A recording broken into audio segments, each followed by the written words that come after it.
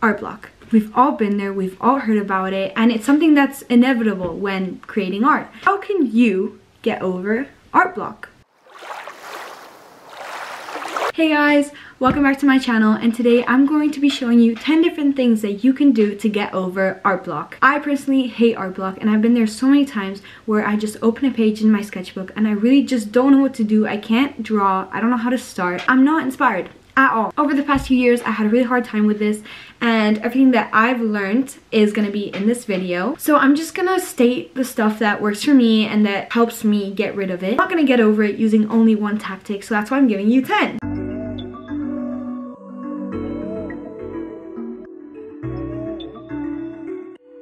Okay, so the first tip that I have is look at inspiration on Pinterest. I don't know about you, but normally when I'm drawing, I usually look at Pinterest to like find reference, because I can't really draw just using my mind. I'm just not as good. Go on your homepage and choose the first person that comes up, the first object, choose that and just draw it. That's gonna start your creative flow. Choose one that you know you can do and stick to it. Don't run away from it. Don't try to do something else, because that's gonna make you not want to draw.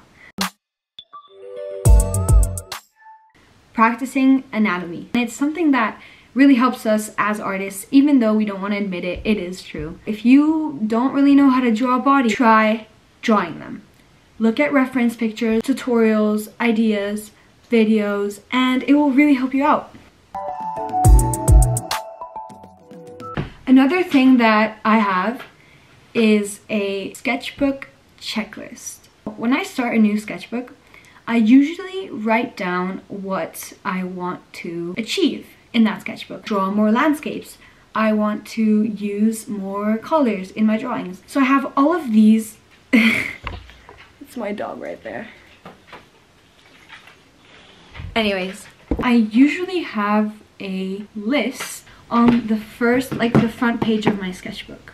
And when I do finish drawing the object, technique, etc. that's on my list, I feel super happy because I'm not only getting over art block, but I'm also one step closer to finishing that checklist.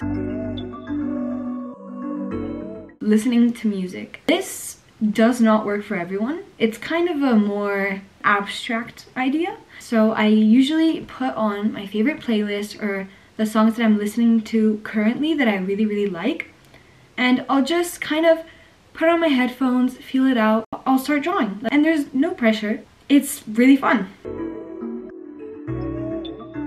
Scrapbooking. I love scrapbooking. Collecting stickers, sticking papers on everything. When I usually don't know how to start off on a sketchbook page, I'm kind of scared, like I don't want to make a mistake.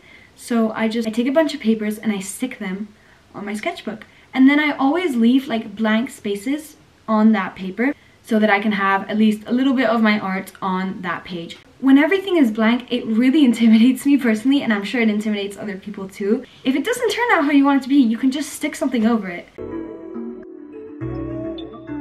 Looking at other people's art. Now, you have to be really careful with this. Personally, I can get really distracted when using Instagram, TikTok. Just pick an artist that you like, someone you follow, someone you admire, and look over a couple of their recent drawings, take it all in. Give yourself a time limit. Mine is normally like 10 to 20 minutes. I'm like, okay, so I turn off that device and I just start drawing, thinking about the stuff that I saw 10 minutes ago. Be experimental. If you've never drawn with acrylic, if you've never drawn with gouache, or you have, doesn't matter, take that medium, use it however you want. Color the whole page if you have to.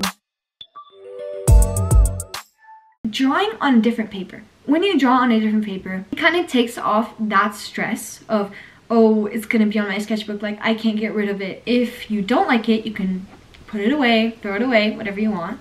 But if you do like it, you can stick it in. It's just such a good idea, honestly, and it really helps me out.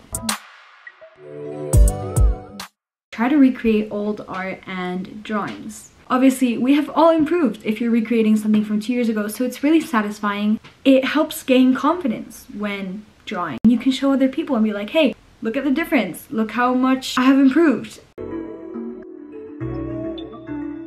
using bigger nibs. What I mean by that is normally when I have art block, it's because I'm using very thin pencils and I'm trying to put a lot of detail and it's just not coming out the way I want it to. Maybe use a really thick Sharpie, a really thick pen. Markers made for kids. It makes you not focus on tiny little details that really don't matter, and the only one that's looking at them is you. So using bigger nibs when you have art block is literally the best. Anyways guys, I hope this video really helped you out on your art block and that you are not struggling anymore. Comment down below if you have any other video ideas that you would like me to do, and make sure to like this video if you really enjoyed it and if it helped you out.